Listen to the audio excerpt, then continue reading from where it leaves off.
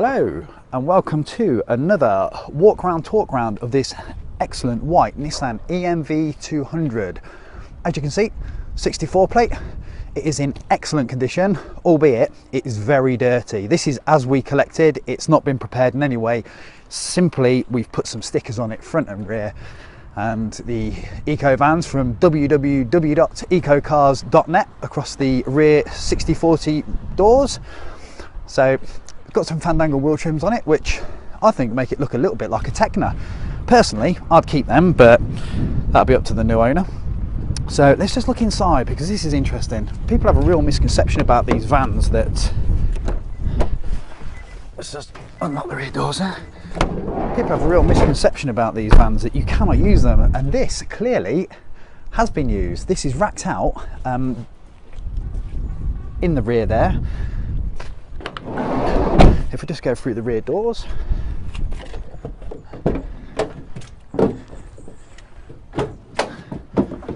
there we go. You can see all that racking in there. Obviously that can be taken out for the new owner.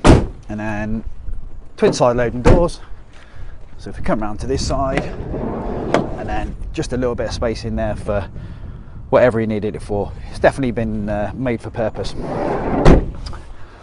So if we come around to the driver's side, quick look inside, we have got a standard stereo, comes with excellent sound quality.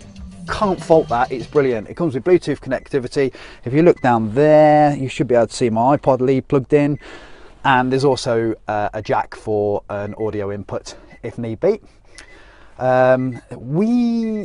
We collected this one and it was about 50 miles just over to get it back to us, and it's showing 13 miles on the guessometer.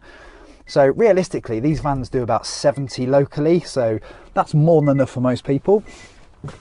Really hard wearing plastics on the inside of the doors there, both sides, and a single seat on the passenger side. The reason for that is because Nissan expected these vans to be well used, as they are, and putting some nice fabric and materials on them doors probably just isn't for the best.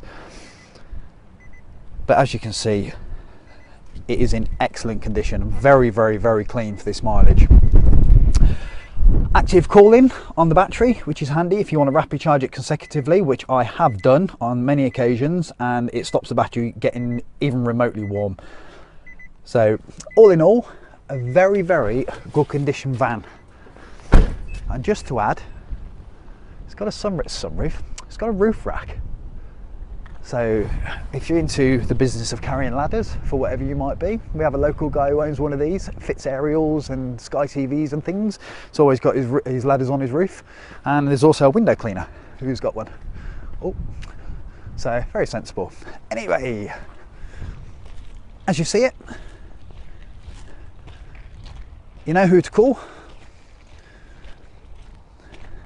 So, thanks for watching, and I'll see you next time.